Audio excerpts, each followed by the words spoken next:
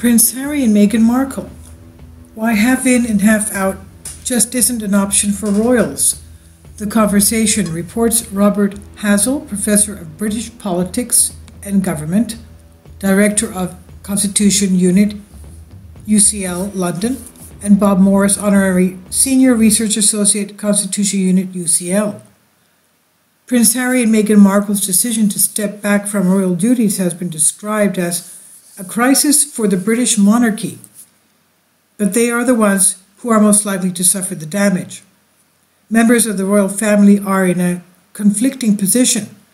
They lead lives of great privilege, but they also lack fundamental freedoms. They aren't free to choose a career, they cannot speak freely, and they have limited freedom to privacy and family life, which the rest of us take for granted.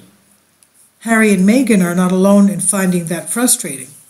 Prince Laurent of Belgium is another who is visibly unhappy in the role. The harsh reality is that younger sons are spares who are ultimately dispensable from a hereditary monarchy. It is only those in direct line of succession who count.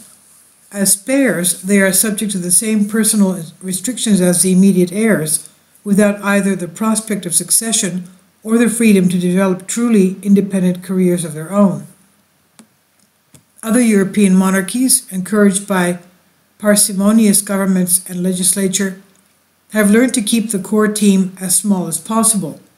It can be just for 4 people. In Norway and Spain, it is the king and queen, the heir and their spare and their spouse.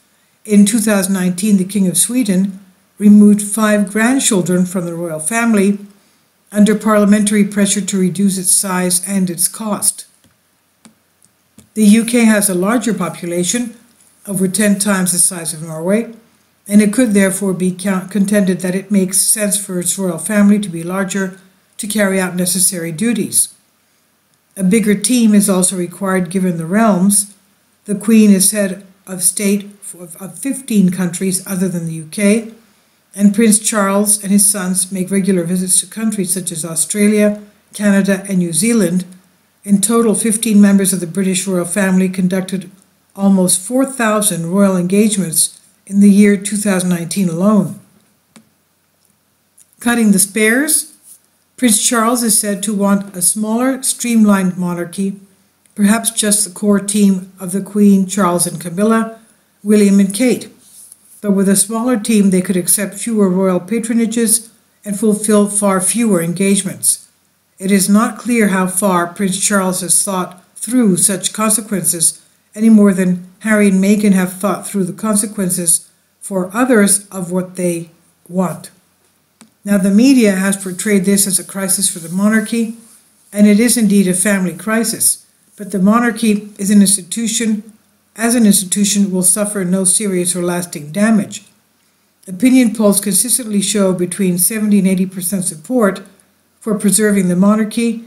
Popularity ratings politicians would die for.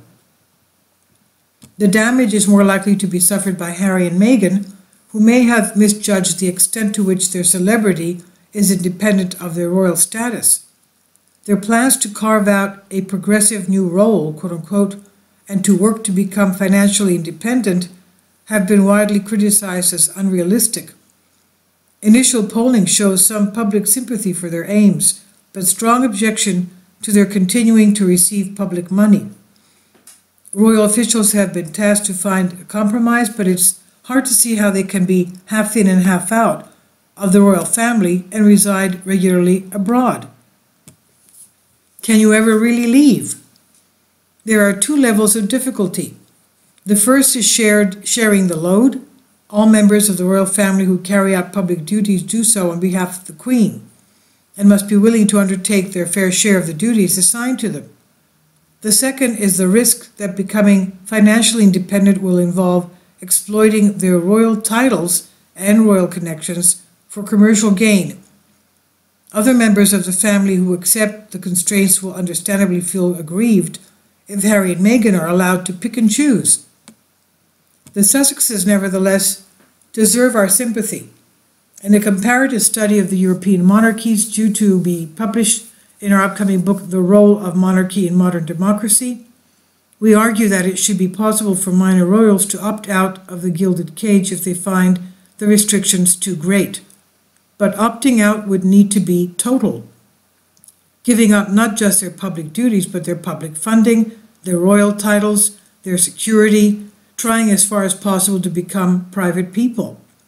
It would not be easy to undergo such a complete change of lifestyle, and it may not prove possible. The public might still consider them to be a royal couple, and the media might continue to portray them as such, keeping them in the spotlight whether they want to be or not.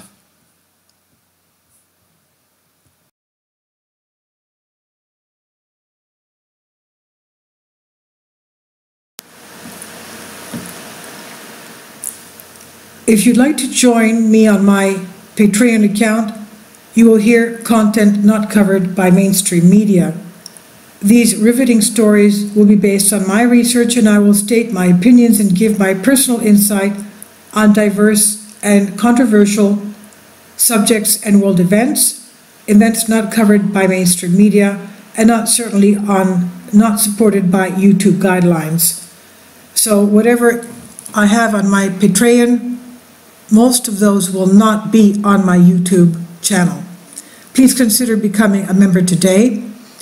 More of the most significant and important videos will be on my Patreon channel. Your support helps me to continue my research and keeps this YouTube channel alive. And we depend on your support, your generous charity, because we help economically challenged families here in Athens, Greece, in Kapota, and we also help the young generation with university tuition and the community around our church. Thank you.